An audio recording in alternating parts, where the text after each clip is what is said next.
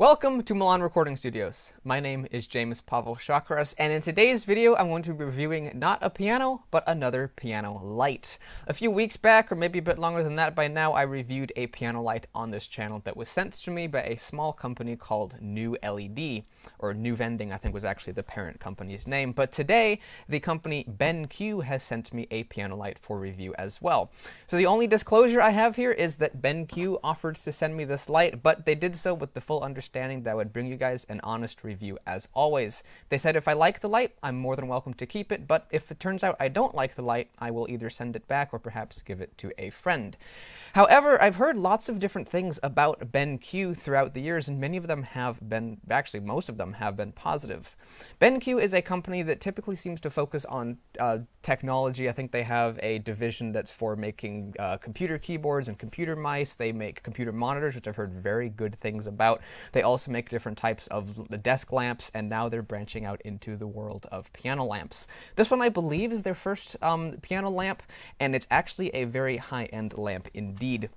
When you look online, you'll often see different piano lamps that are advertised for upwards of $200, and from my knowledge, many of these are simply just high-quality, build-quality lamps that simply are lamps designed for piano. This one is a high-quality, build-quality lamp designed for piano that also has a number of cool tech features in it that I think many of those other lamps might not have. So let's open this up and check it out. I'm very excited because this, I think, is going to be really, really cool. In the description is going to be a link to BenQ's website about this product, and also an Amazon link if you're interested in purchasing one of these for yourself. So let's open up this box and check out how it is packaged. And then once I unbox it, I will also, of course, test it out on various pieces of equipment we have here in the studio. Now, I said there was one disclaimer about the light, but there's also another one I wanted to put out for you, and you can probably see it down here in the bottom left corner for you. It says, designed for upright piano. Now, this is fantastic because most people will have an upright piano in their house because most people aren't crazy enough like me to want to have a full-size grand in their house. But this is an issue for us here at Milan Recording Studios because we don't actually have an upright piano here. So we will be testing it out on everything else that we possibly can. I will see if it works on a grand piano, and I think I'll be able to do that. But in case it doesn't work on a grand piano, I'll also try it out on a Hammond B3, and a Fender Rhodes, and a Wurlitzer, and anything else I can think of. So, let's open this thing up, take this out. Whoa, I'm going to put this back here. And this here is the box within a box. What's kind of interesting is that it's actually quite lopsided because this instrument, it's not an instrument, this light has a very heavy base. So that's why the handle is here, because all of the weight is actually on this end. So to keep it balanced, the handle is offset. Very nice attention to detail there, makes it easier to handle. I believe the weight on this is like 11 pounds. It's a very hefty light. And so I think it's going to be pretty cool to check out. Let's see, on the front of the box, does it have that on the back side too? Yeah, you can see here the light. It's a very slim shaped light, and it has a number of different touch-sensitive panels on the front here. It says here, hello, enjoy your piano light together. Is that what it says? Yeah, together, okay. So I'll be enjoying it together with you guys. Here we have a little quick start guide. Based on the information I saw on their website, it seems to be very easy to operate, so I'm not sure how much I will need that. This here is a little shade that you can clip onto the light to prevent light from bouncing into your eyes. It kind of helps direct it down, because if it's above you on an upright piano, it might be shining light into your eyes. So you can put this shade on it to keep that from happening, or at least to minimize that effect, and that also is a very nice attention to detail. That was something I found that the new LED light kind of tended to do, but it wasn't really a huge issue because it also made lighting the video pretty easy because the LED lamp helped light my face up a lot. It also wasn't incredibly bright, so it wasn't like super annoying. It was just kind of something it did. It didn't have that shade. So let me take out this whole thing here because it's kind of, if I can, it's kind of neat to see how it's packaged. Like I said, very heavy towards the one side because it's got this huge base that is basically like a brick. I think that's everything in the box. So this here is the lamp. You can see the massive base that it has, and then also the light itself is right here. So let me take this out. It has a very nice power cable here, which has an odd connector on the end. So it must have let's see here. What do we have in the way of power cable? It must be a really long cable. Either that. Okay, so what we have here, this is kind of an odd way to do the power, but what we have here is the long power cable, and then this little brick will plug into here and then plug into the wall. So that's kind of odd. I'm not sure why they did it that way. Maybe it was to save space in the packaging, or maybe there's an upgradable one of these that's even longer than this, but it seems like the power cable just straight out of the box is nice and long, which is nice as well. That was the other thing that the new LED didn't really have, was a power cable. It was instead powered through USB, which was kind of an advantage because you could use it with a power bank and use it on the go. So kind of a benefit and a drawback to that one. But this one here is only, only really able to be powered through the wall socket. But as you can see here, this light looks really cool, especially it will once I get the plastic off. These supports here are really high quality. They're like solid metal, and this base here is really heavy. So you won't have any issues at all with this light toppling over, falling over, and I don't think it would be very difficult for like your cat to push it off the piano. So there is the base all unpackaged, very nice and sleek and modern looking. Now let's get the top part here off. How does this work? Very nice oh, that has a really nice feel to it, that swivel ball joint there. That's cool. Let's see how this comes off. I think it's just wrapped around. Yeah, there we go. And there's tape stuck to it. There we go, there's that gone. Now we just have the plastic that's on these little supports, and that I think should be cut, perhaps, maybe. See if I can, there we go. Oh. There's that one, and let's do this one. Come on.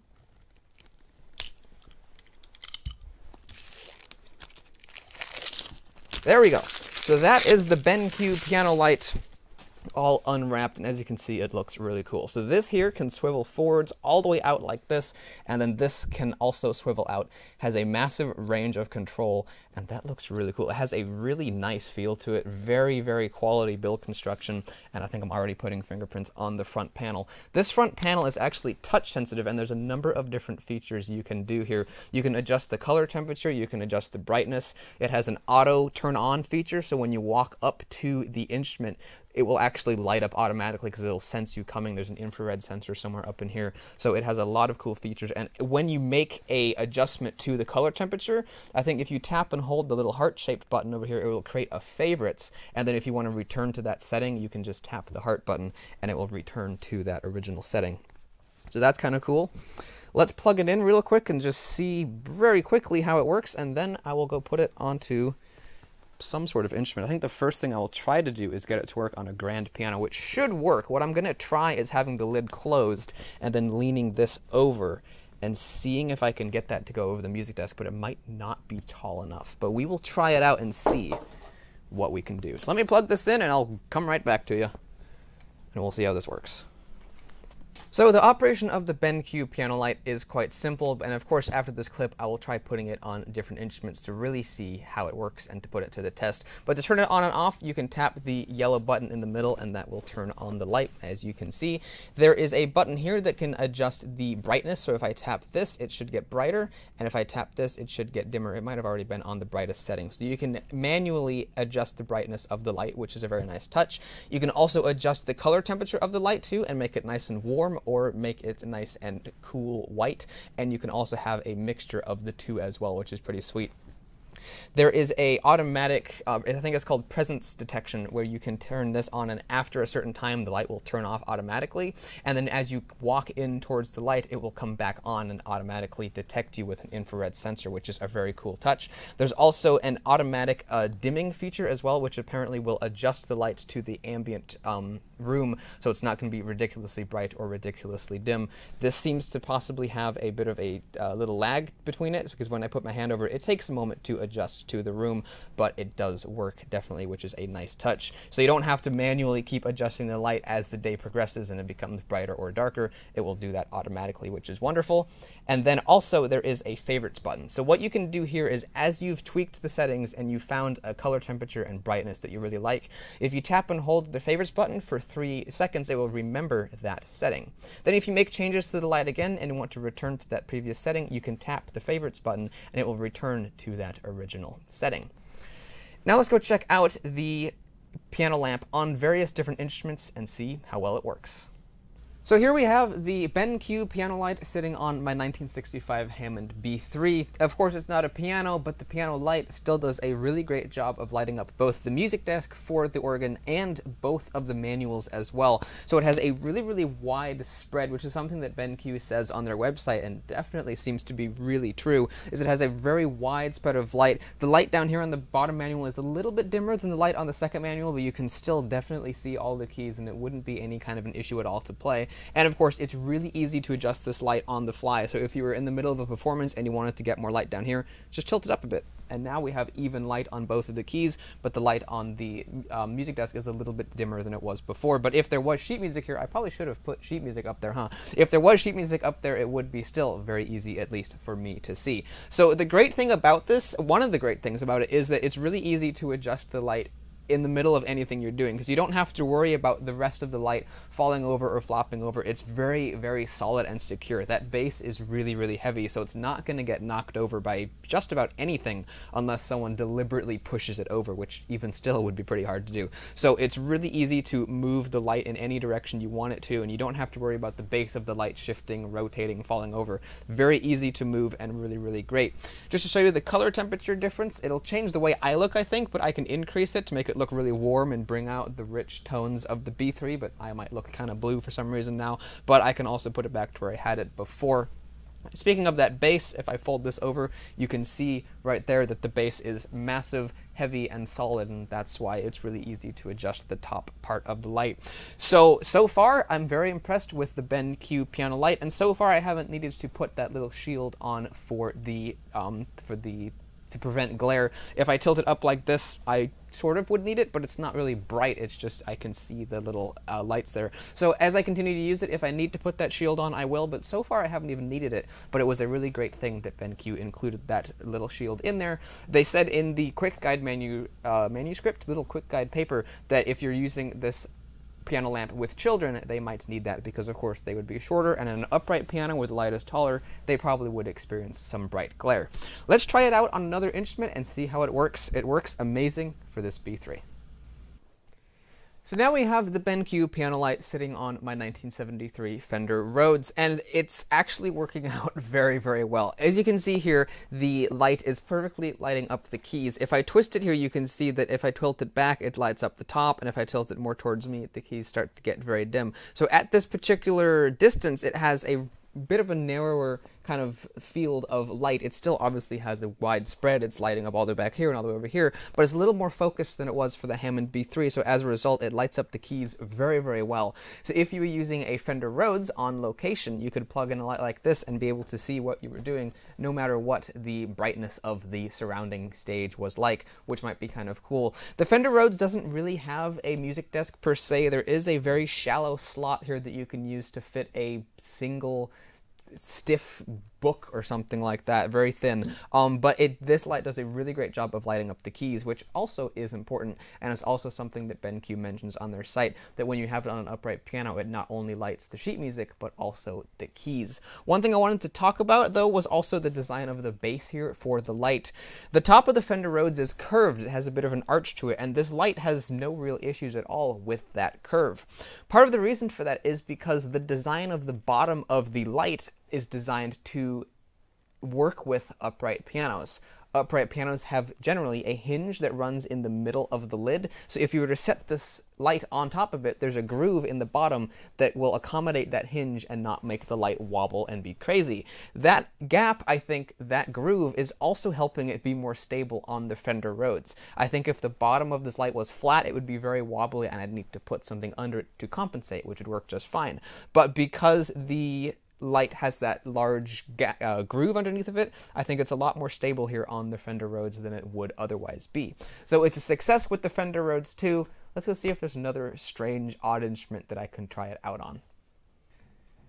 So now I'm here in Studio B with my practice piano, which is a Schiedmeier, and as you can tell, it is a grand piano, and as you can tell, I've managed to make the piano light to work for the grand piano. Now, I'm not disappointed at all that it doesn't really work very well with grand pianos, because it literally says on the box, designed for upright pianos. So I'm not saying this is a negative thing for the BenQ piano light, that it doesn't work amazing with grand pianos, but I do want to say that I don't think it would be difficult for BenQ to make it work well with grand pianos. I think that all that might need to be done is to extend this arm out by maybe 3 or 4 inches, and the base is so heavy and sturdy that that still should provide plenty of stability, and if you extend that arm out, you'll be able to make it go taller and also reach farther over the music desk so that I won't have to stack books behind the music desk to raise the lamp to the proper height.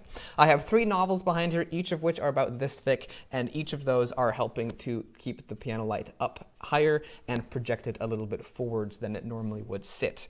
This helps it cast excellent light over the the music desk of the piano. However, the lip of the fallboard is getting in the way and it's not able to light up the keys very well on this grand piano.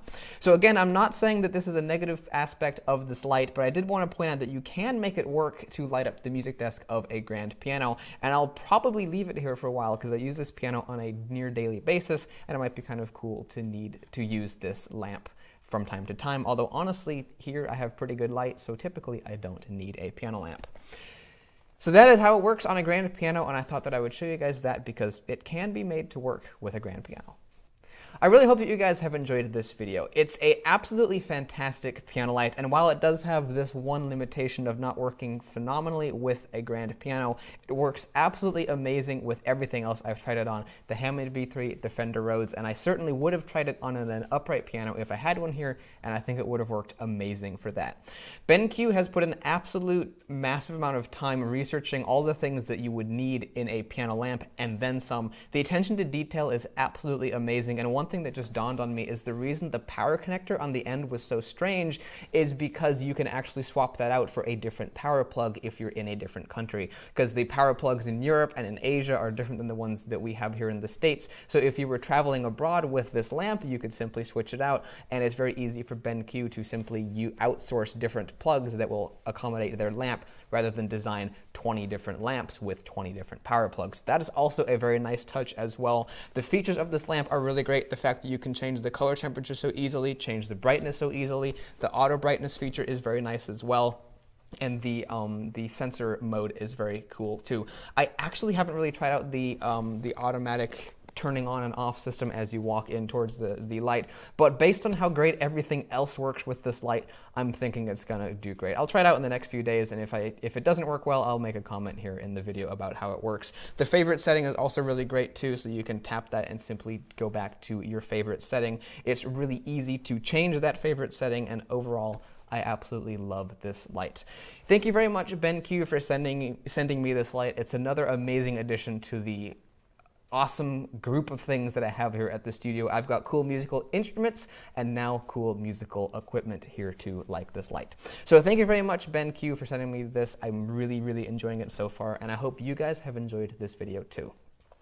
If you want, I can put the information for this lamp down in the description, so if you want, you can go check that out. There'll be a link, once again, to BenQ's website and an Amazon link for where you can purchase this. At the moment of filming it, it says they're actually out of stock, but hopefully that will change in the future, so if you guys go check it out, you can purchase one yourself. It is on the pricier side of music lamps, but I think it's well worth the money. The build quality is phenomenal, and the features that it has are absolutely incredible too. So I really hope that you guys enjoyed this video. If if you did, you also might want to go check out the rest of my videos if you're new here. I've got lots of cool videos of pianos, organs, keyboards, digital pianos, and all kinds of other neat stuff too. So if any of that sounds cool, you might want to go check it out. And if you want to subscribe, thank you very much, and I'll see you in the next video. Goodbye.